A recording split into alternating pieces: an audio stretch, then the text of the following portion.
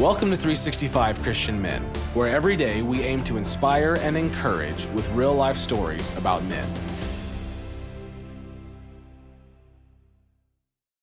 June 14th, Phil Robertson.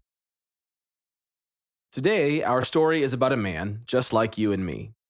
That is, if you grew up in a log cabin with no electricity or phone or toilet or bathtub, and you had 4 brothers and 2 sisters, and you grew up to be a reality television star. Phil Robertson says he came up in the 1950s, but it was more like the 1850s, and his family mostly lived off the land. Must have been some good land, because Robertson went on to be all-state in football, baseball, and track, and a football scholarship took him on to university. But when the pros tried to recruit him, Robertson turned them down because it would interfere with his hunting. For him, football was merely the vehicle to get his education. And he did. Robertson earned a bachelor's degree in physical education and a master's degree in education, which helped him support his family as a teacher. That is, until he hit a rough patch. That's where today's story comes in.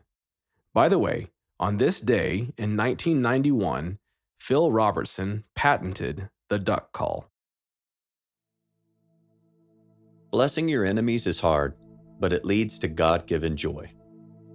God used duck calls to change Phil Robertson's fortune. God used His Word to change Phil's life.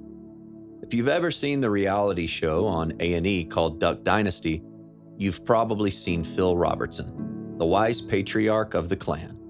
With his long brown hair and his longer, not-so-brown beard, he looks like a penniless vagabond. But the duck call he invented made him and his family millionaires. Phil Robertson grew up in poverty and rebellion. He married Kay when he was 19, but marriage did not bring maturity. He drank too much, experimented with drugs, and had multiple affairs. When Kay told him she was going to leave him, Phil decided to straighten up and follow Jesus. Phil found a man who had once tried to introduce him to Jesus, but Phil had thrown him out of his house. This time, he asked the man to try again. Phil became a Christian and learned his first lesson: love God, love man, and try to be good. I decided I would try that. I'd never tried before. Now, Phil was an Arkansas fisherman and a hunter. That was his livelihood and his passion. And he explained how life was. See, you got your rednecks and your river rats. River rats were poor men who broke the law instead of getting an honest job, and they bothered Phil. River rats, unlike rednecks, were good thieves and often stole Phil's fish. But Phil had studied Romans 12. Bless those who persecute you.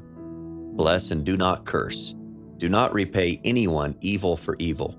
Be careful to do what is right in the eyes of everyone. If it is possible, as far as it depends on you, live at peace with everyone. If your enemy is hungry, feed him. If he is thirsty, give him something to drink. Do not be overcome with evil, but overcome evil with good. Romans 12, 14, 17, 19, and 21. Robertson thought about the river rats, the banes of his existence. That day when he went down to the lake where he had laid a net, he heard voices, so he hid in the bushes.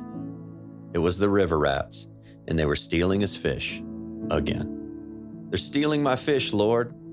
Do you want me to bless them? Phil thought of Romans 12. Do not return evil for evil.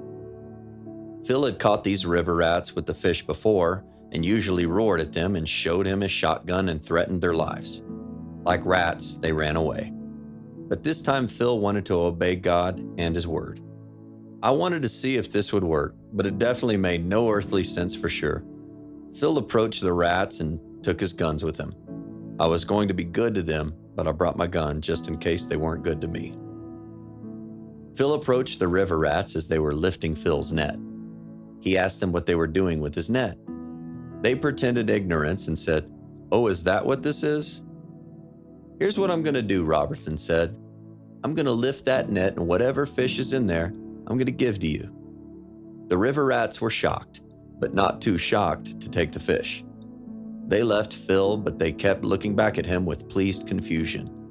From that day on, they didn't try to steal anything from the Robertsons. I figured that this meant God was right all along. Robertson smiled. Who can you bless today, even if they don't deserve it? Do something for them in secret and see what God will do. Blessing your enemies is hard, but it leads to God-given joy.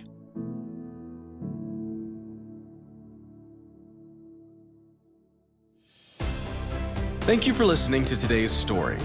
Every day of the year, our hope is to inspire you with real-life stories of faithful men who have gone before us.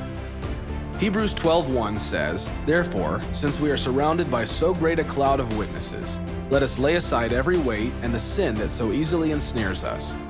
Let us run with endurance the race that is set before us." Join us tomorrow for another story at 365christianmen.com.